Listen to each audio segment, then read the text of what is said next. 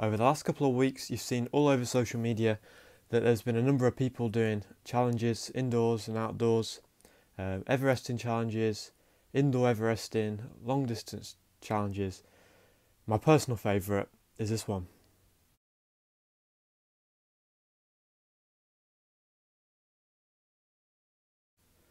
And that got me thinking, maybe I could do something like that, like a challenge or the distance challenge. I've done 200 kilometres outdoors and 200 kilometres indoors this year, so I thought maybe go for 300.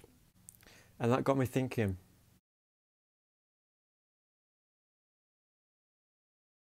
first thing you've got to do is pick a route and pick a day. I was planning to go out on the longest day of the year, which I thought was the 21st. It not sometimes is, but this year it wasn't, so the joint second longest day of the year. And together with Ali, he made the route, so we had two choices: either ride to the Humber Bridge and back, or just do a really big loop round this area. So we decided to do the loop round here. So I met Ali in between Bourne and Spalding before heading slightly north round to Belvoir and Belvoir Castle. This is round where Terrace Hill is, the official 100 climb. Then went down into Melton Mowbray and was heading south, so it's like a crosswind down here. This is about where we had our first cafe stop just before Market Harbour at Cafe Van 2, before looping around and having the tailwind back towards Oundle, which is where we had our second and final stop. We then head towards Peterborough, around Ferry Meadows, back to Market Deeping and into the flatlands for the final 40 kilometres. After this, I needed to decide what I wanted to take with me, so food and other essential items. First item, heart rate belt and Garmin. So these two things definitely important for recording the ride, knowing how far you've done. I even take a power pack because I don't think the Garmin will last, and I don't think Ali's will either. He has the map on it. Got the cable there for it too. Take the little sachet with my Revolut card, which is what I used in France last year, so we can easily pay at the cafe and the shop. Mini pump, obviously if you get a puncture you will need this. And then we've got a tyre key here to flick the tyre on, nice and easy. And probably the most important bit, chamois cream, if you want a nice comfortable day on the saddle.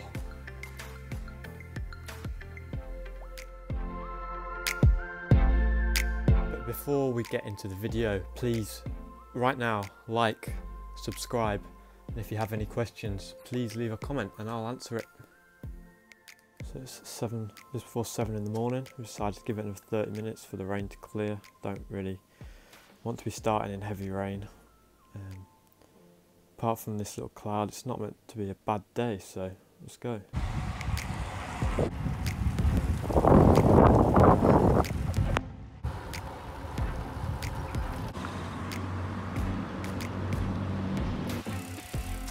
We've lost a bid on already.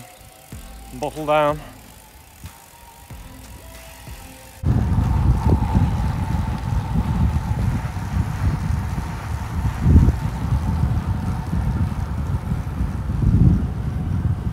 At this point we had just finished Terrace Hill, one of the official 100 climbs in the UK. We had about another 60-70 kilometres until the cafe stop at Cafe Van 2, which would be our main stop of the day. And we just started to hit the main bit of headwind and the hills have started to come thick and fast. It was at this point I'd pretty much been fueled by my carb drink which I started with in my bottles, a bit of flapjack, a bit of malt loaf, and I hadn't quite opened up the caramel wafers yet.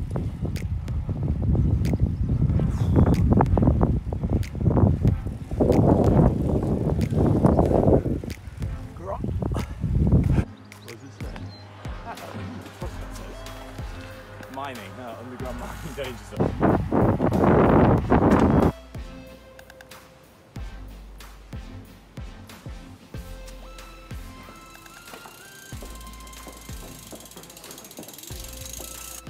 Yeah, but do you want it? Should. Should make it. Should work.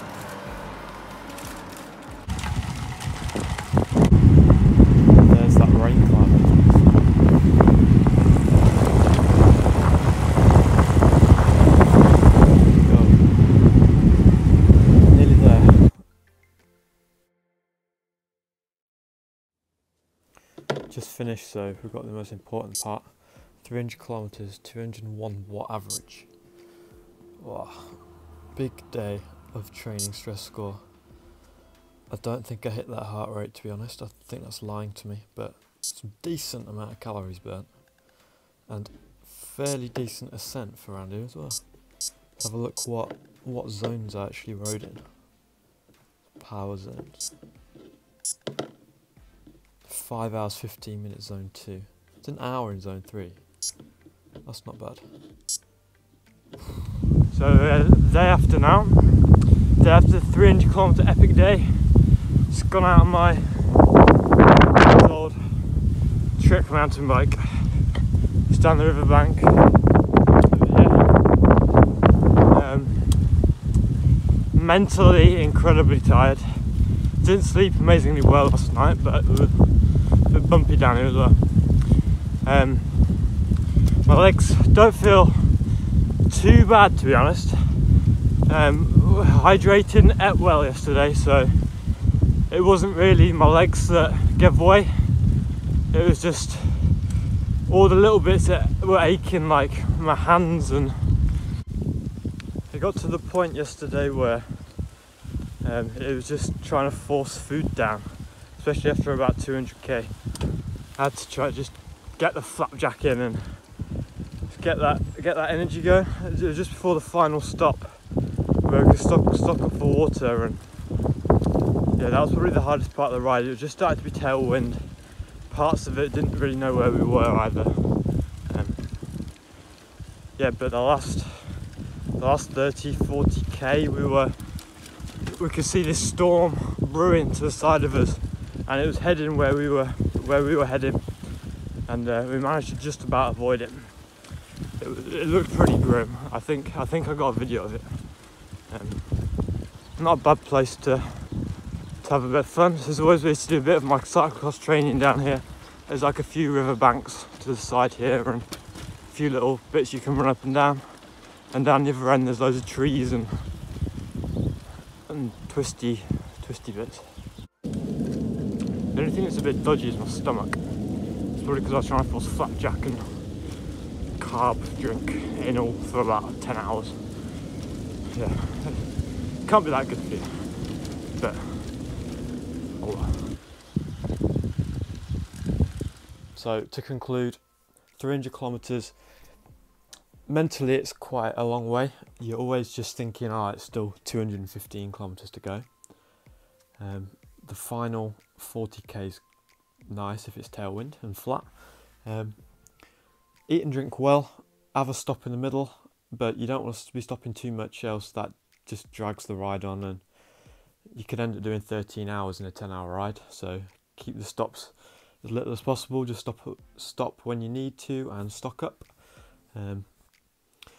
I would recommend getting like a little handlebar bag or something, or just a bag that you stick under your top tube. It's just to put that little bit extra food in. You might not need it, but if you do, you know it's there, which is definitely useful. And if you need to take arm warmers, leg warmers off, you've got somewhere else to store them instead of filling your back pockets up. With regards to feeding and food, try and mix it up.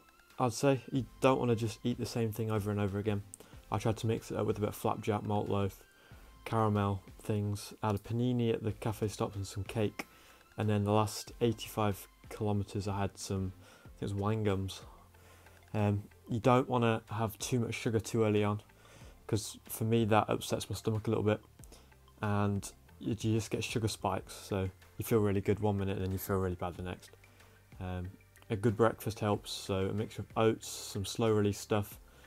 Also, I think flapjack's good in the middle of the ride as well, because it's got some oats in it and it's just slow release, so you don't get them spikes in energy. Anyway, thank you for watching. Don't forget to like this video, subscribe as well, and comment. There'll be maybe another challenge one day, but definitely some more videos to come. Thank you.